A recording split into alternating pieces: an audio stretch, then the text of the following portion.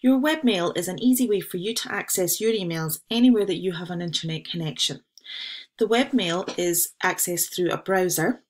So you open a browser window, you type in the URL webmail.lgfaclubs.ie, and this brings up this user screen here.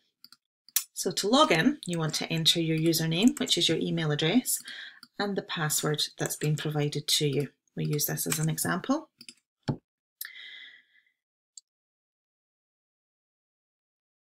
So when you log in, all the messages that are in your mailbox will show here.